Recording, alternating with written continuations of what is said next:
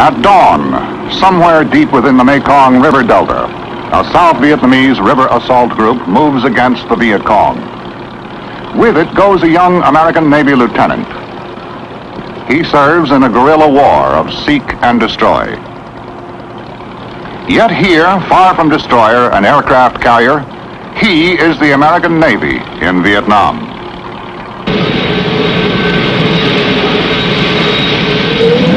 On Yankee Station, somewhere in the South China Sea, another more familiar view of the American Navy in Vietnam. The Mammoth Kitty Hawk, second largest of U.S. attack carriers, turns into the wind to launch its airborne striking force.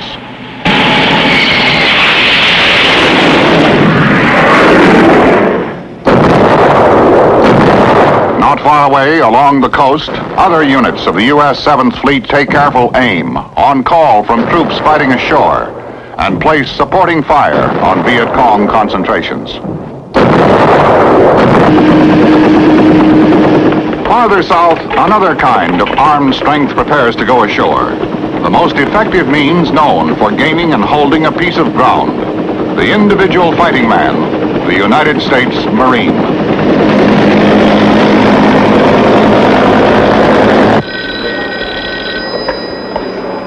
It's a packed billeting office. Alan speaking. Can I help you, sir?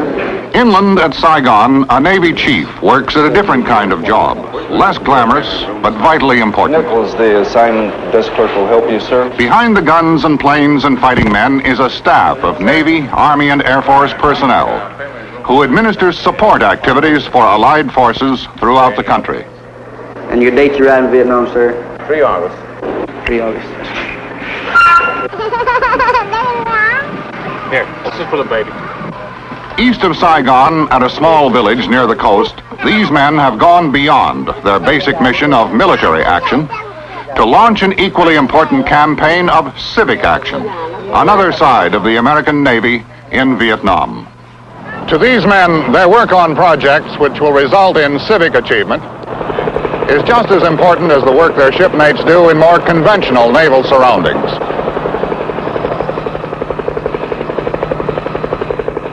I'm Chet Huntley. To most of us, this is the United States Navy, the aircraft carrier, the cruiser, and destroyer, the modern deep water Navy, extending American strength across the oceans of the world. But in Vietnam, the American Navy has done an unprecedented variety of different jobs. It has held command responsibility for all support activities. With the Army, it has been advisor to the South Vietnamese and has sent the Marines to help fight the land war. With the Air Force, it flies the planes which provide air power. And with civilian agencies, it pursues a vigorous program of civic action.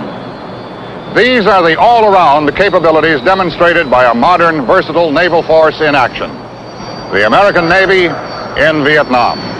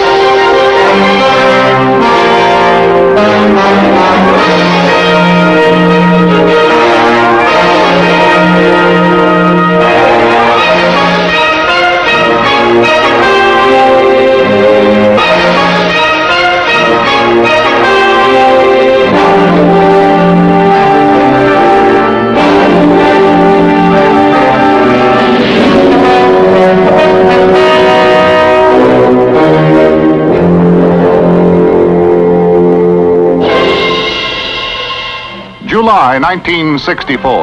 Off the coast of Vietnam, units of the United States 7th Fleet patrol the waters of the South China Sea. To help the people of South Vietnam defend themselves against the threat of an armed communist takeover, the United States and other countries have begun a flow of economic, technical, and financial aid, a joint civilian-military effort to build a stronger nation. A small but dedicated South Vietnamese Navy is hard at work in an effort to deny the use of the rivers and coastal waters as supply routes for the Viet Cong. To bring knowledge of new techniques which can increase efficiency, a United States Military Assistance Command has been established. American Navy advisors work with the Vietnamese and help in many phases of training. SUBMARINE, the United States Navy Headquarters Support Activity, has been established in Saigon. Already in mid-1964, the American Navy is in Vietnam. At the end of July 1964, the United States Military Assistance Command reports an increase in Viet Cong forces in South Vietnam. Then the Navy's role in Vietnam suddenly expands. On August 2nd, the United States Navy destroyer Maddox, on patrol in international waters of the Gulf of Tonkin, begins to track 3 unknown craft approaching from the northwest. They are identified as North Vietnamese PT boats, armed with torpedoes and 37mm guns. When warnings from the Maddox fail to stop the oncoming PT boats, she opens fire. The attack prompts the United States to strengthen its ready defense capabilities. The destroyer was carrying out a mission of patrol in those waters, in international waters. When it was attacked, it replied to the attack. It continued to carry out its mission today and will do so the remainder of this week in the same waters. The President has asked that the destroyer force be doubled and that an air cap, a combat air patrol, be available at all times on call to it. And as I think you know, he's issued instructions that in the event of a further attack upon our vessels in international waters, we are to respond with the objective of destroying the attackers. The Maddox, joined by the destroyer Sea Turner Joy, resumes its routine patrol. But the next night, the men on watch in the 2 destroyers once again detect unidentified contacts on radar. The attack by the North Vietnamese boats is renewed. After a 3-hour running battle in which 2 of the PT boats are sunk, the attackers break contact. My fellow Americans, as President and Commander-in-Chief, it is my duty to the American people to report that renewed hostile actions against United States ships on the high seas in the Gulf of Tonkin have today required me to order the military forces of the United States to take action in reply. The performance of commanders and crews in this engagement is in the highest tradition of the United States Navy. But repeated acts of violence against the armed forces of the United States must be met not only with alert defense, but with positive reply. By the end of March 1965, air operations from Navy carriers in the South China Sea are underway on a daily basis. Also in March, in Operation Dagger Thrust, an integrated Navy-Marine Corps effort, 7th Fleet Marines land at Da Nang, then at Chu Lai, and later on the Vung Mu Peninsula. On land, the Allied forces fight to turn the tide of conflict from a retreating defense against guerrilla attacks to an offensive strategy designed to defeat the Viet Cong. During 1965, the United States Navy, with its ability to move quickly on short notice, is called upon to reinforce the United States position. In the short time since the Tonkin Gulf incident, American naval power rapidly expands from a supporting role to a full-fledged naval task force. Embodied in the forces of the United States 7th Fleet is almost every facet of modern naval power. Cruisers like the USS Canberra are built for fast speeds and long endurance. The destroyer, indispensable to any naval action, is the workhorse of the fleet. The USS Bainbridge, a destroyer leader, is largest of the destroyer class, the world's first nuclear-powered guided missile frigate. Both cruisers and destroyers, in addition to their traditional deep water roles, have been called upon to play a special role in Vietnam. Delta, this is Gamma 26 Charlie. target number 201, bearing 13. Whenever the need arises, ships of the 7th Fleet move quickly into position along the coast of Vietnam. Take their directions from a forward air controller or spotter who is in visual contact with the enemy. Fire for effect, over.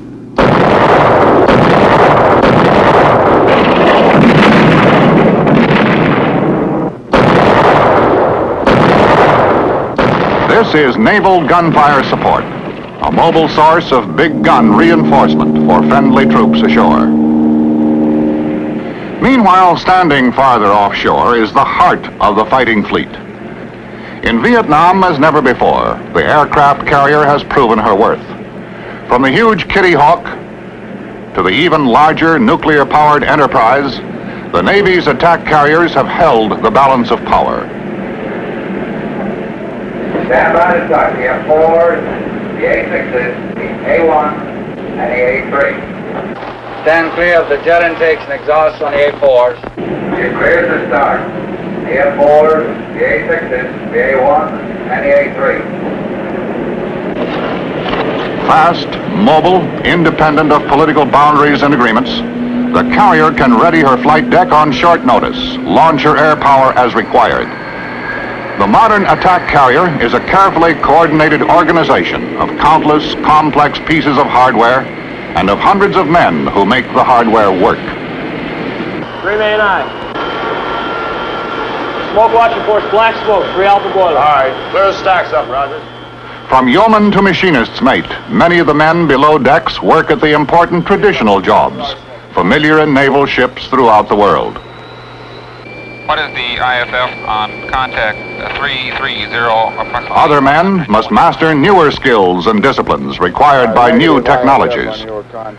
In the Combat Information Center, equipped with the latest facilities for rapid communication and data handling, a complete picture of the surrounding tactical situation is kept up to the minute by sophisticated electronic and computerized systems. Skip it, your pigeons 160, 80 miles, steer home plate, over. In other spaces and compartments, the carrier is equipped to keep almost anything she carries, from a coffee pot to complex avionics gear in combat-ready condition. This event 7 Delta will be running the Route 14 route recce from Pleiku down to Ban Mateau. There should be automatic weapons along the route. There's some artillery fire down just north of Ban Mateau.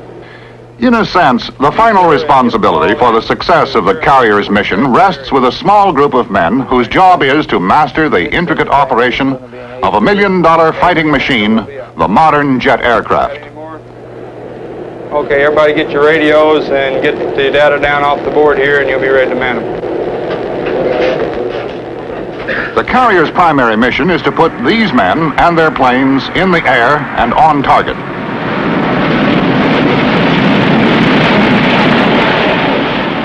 Her mix of fighters, attack aircraft, and reconnaissance planes extends the carrier's strength for hundreds of miles.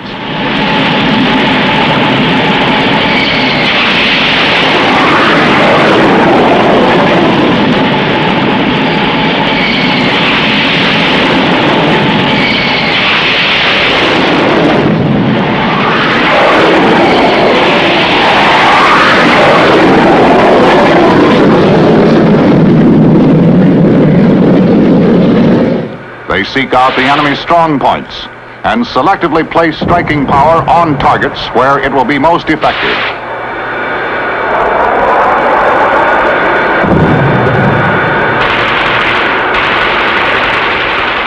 Enemy supply routes and storage depots, dams and airfields, barracks and troop concentrations. One of the best examples of the range and flexibility of naval power is the modern amphibious operation, a coordinated Navy-Marine Corps action designed to bring force in readiness wherever it's needed, put it ashore, and hold a piece of ground. In the years since World War II, amphibious landing techniques have been refined, modernized, and speeded up. In Vietnam, amphibious assaults by forces of the United States 7th Fleet have driven the Viet Cong from many strongholds along the coast.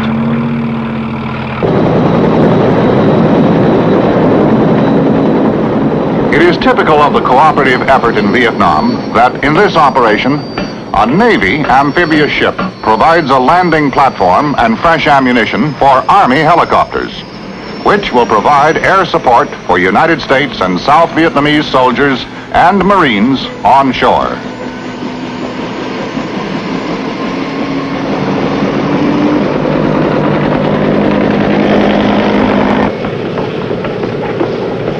One of the newest concepts in strike warfare is built around the LPH, or Amphibious Assault Ship, a completely equipped floating helicopter base with complete facilities for the service and control of an airborne assault.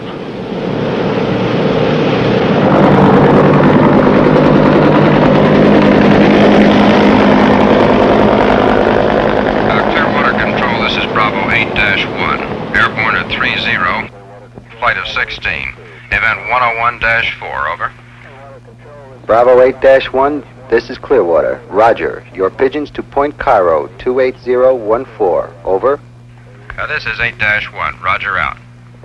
Introduction of the helicopter to amphibious operations has precipitated the greatest single tactical innovation since the Second World War, the technique of vertical envelopment.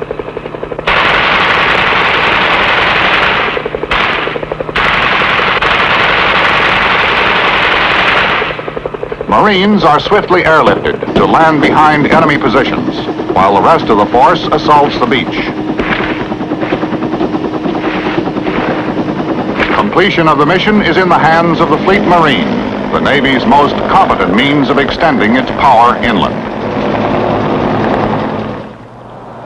It may be that the most unusual thing about the American Navy in Vietnam is the fact that it has played such an important role in Vietnam.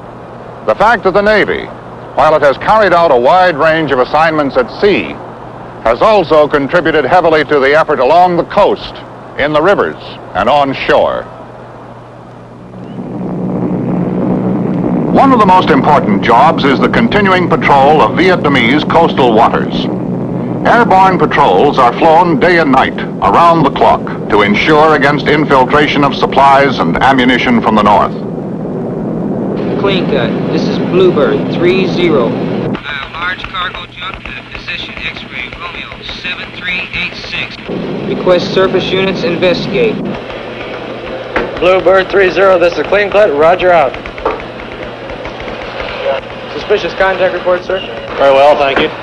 In Saigon, at the command center of U.S. Naval Forces, Vietnam, naval activities throughout the country are coordinated. Mr. Epling?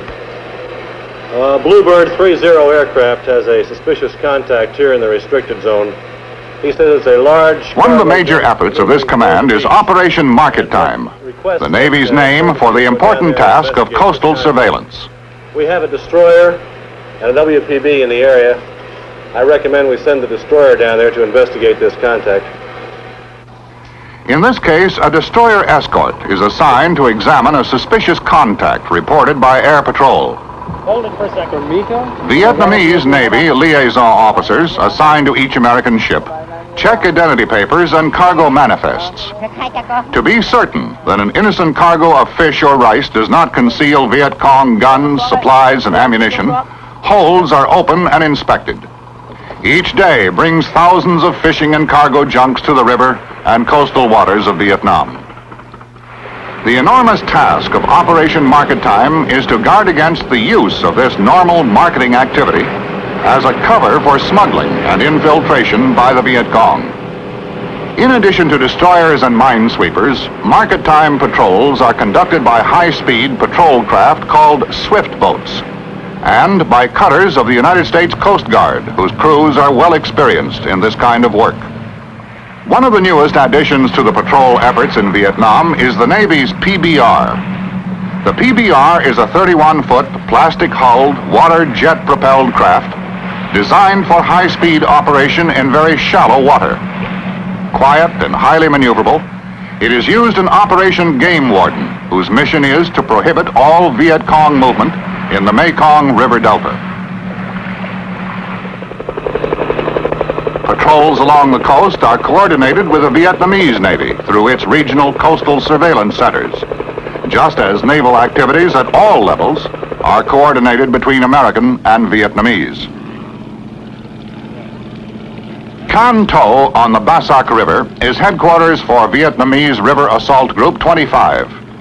Here and at other bases throughout the country, officers and men of the United States Naval Advisory Group perform one of the most important roles of the American Navy in Vietnam.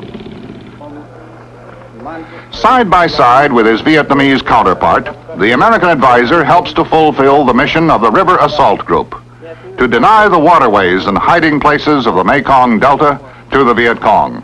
I suggest we alert the rank patrols to keep a careful eye on this area for the next couple nights. Yeah.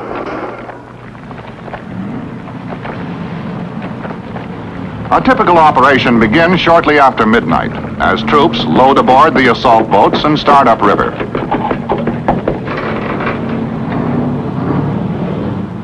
By the next morning, the assault group, which has moved several miles upriver to close with the Viet Cong force, launches its attack.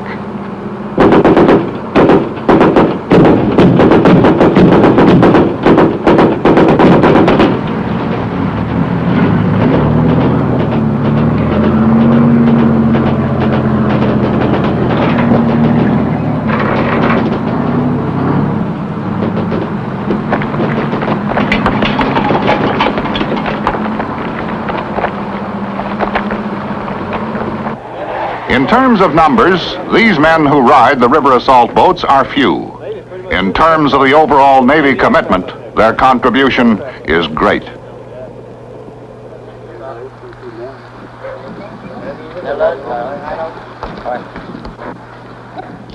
At a junk force base in the Delta near the small fishing village of Tiem Tom, another U.S. naval advisor lives and works day in, day out with the men of Vietnamese Coastal Group 37.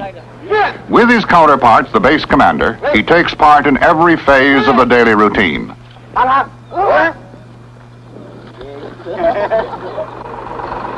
Papers all okay?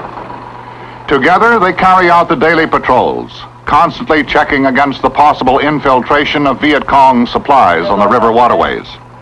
Together, they share the meals prepared by the commander's wife. What are we having for dinner tonight? Chicken. What's the Vietnamese name for this again? Chun Gay. Chun Gay? Ducks.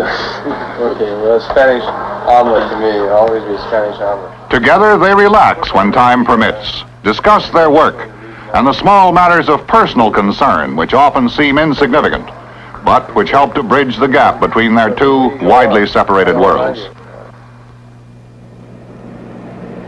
Other advisors at the Vietnamese Naval Shipyard in Saigon put their experience and skills to work, contribute their knowledge of improved shipbuilding techniques and new construction materials, develop procedures to help increase shipyard efficiency.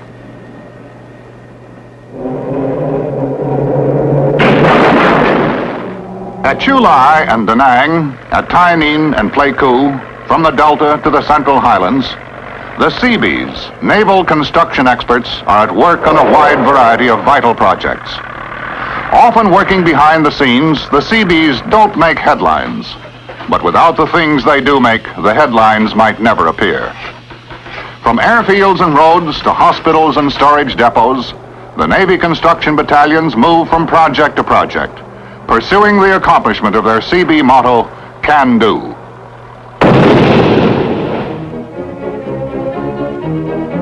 In addition to the Seabees, the Navy also staffs the OICC, Officer in Charge of Construction, which supervises civilian contractors in the world's largest single construction program. The OICC plans and builds military facilities throughout the country. At Saigon, the Navy has established the major medical facility for United States and Allied personnel.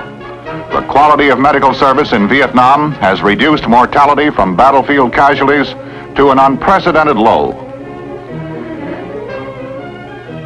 By the end of 1965, Head Soup Act, the in-country support activity, has grown into the Navy's largest single overseas shore command. And by June 1966, when it has been officially turned over to the Army, it is serving as chauffeur, mechanic, administrator, electrician, doctor, and policeman. It is generating electric power, providing warehouse facilities, operating an airline, and performing other services for thousands of allied personnel.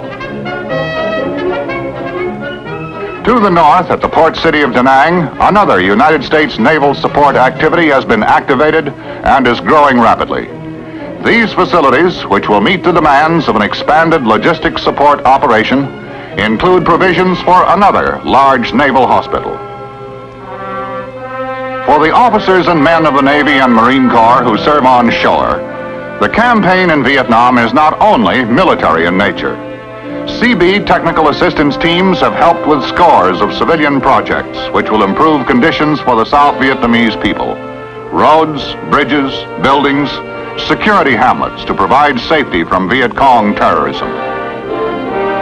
Clinics conducted by Navy doctors, dentists, and corpsmen have brought medical treatment and supplies to areas where they might otherwise never have been. Through people-to-people projects of many kinds, these men are working to win the confidence and restore the hopes of the Vietnamese through joint civilian-military action. This, too, is the American Navy in Vietnam. In terms of the variety and scope of the experience, Vietnam has already written a new chapter in the annals of naval history. Never before has the potential of the Navy Marine team been so fully realized. And yet, one important thing remains unchanged. The success of the overall effort will rely, as it always has, upon the acts of the individual man.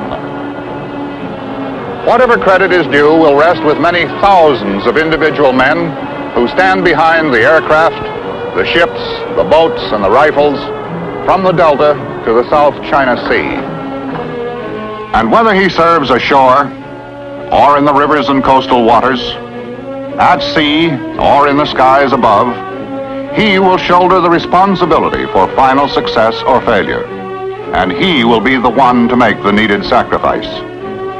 And it is important to remember that no matter what his job or where his duty, he is the Navy's greatest single asset, the individual man. This is the American Navy in Vietnam, moving quickly where and when needed, displaying the flexibility of modern sea power, controlling the seas, extending its influence on land, and holding superiority in the air, a three-way force for peace, geared to meet aggression at any spot on the globe.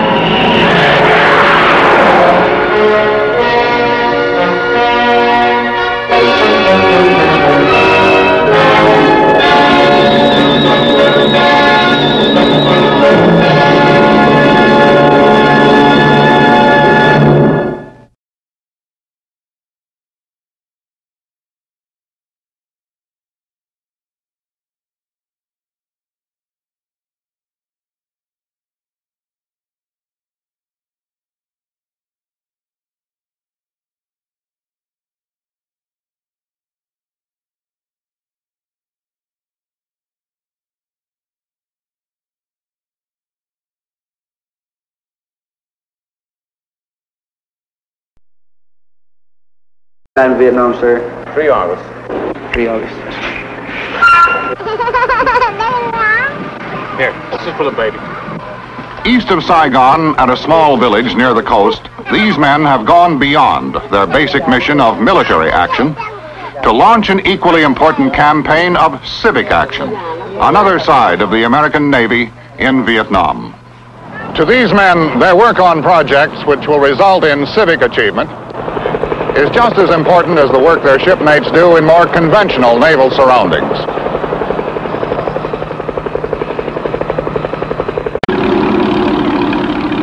At dawn, somewhere deep within the Mekong River Delta, a South Vietnamese river assault group moves against the Viet Cong.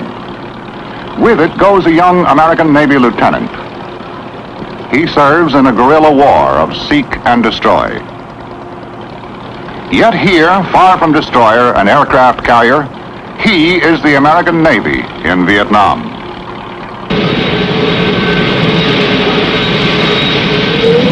On Yankee Station, somewhere in the South China Sea, another more familiar view of the American Navy in Vietnam for gaining and holding a piece of ground. The individual fighting man, the United States Marine.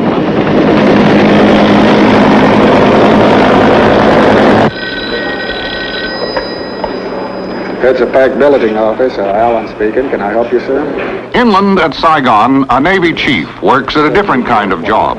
Less glamorous, but vitally important. Nichols, the assignment desk clerk, will help you, sir. Behind the guns and planes and fighting men is a staff of Navy, Army, and Air Force personnel who administers support activities for Allied forces throughout the country.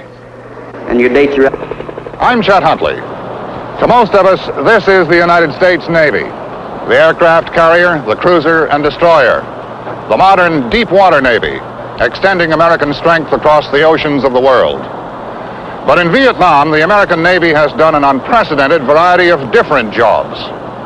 It has held command responsibility for all support activities. With the Army, it has been advisor to the South Vietnamese and has sent the Marines to help fight the land war. With the Air Force, it flies the planes which provide air power. And with civilian agencies, it pursues a vigorous... The Mammoth Kitty Hawk, second largest of U.S. attack carriers, turns into the wind to launch its airborne striking force.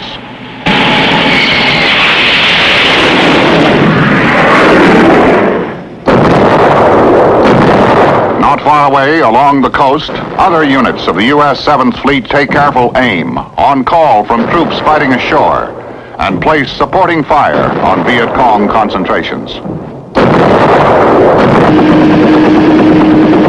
Farther south, another kind of armed strength prepares to go ashore. The most effective means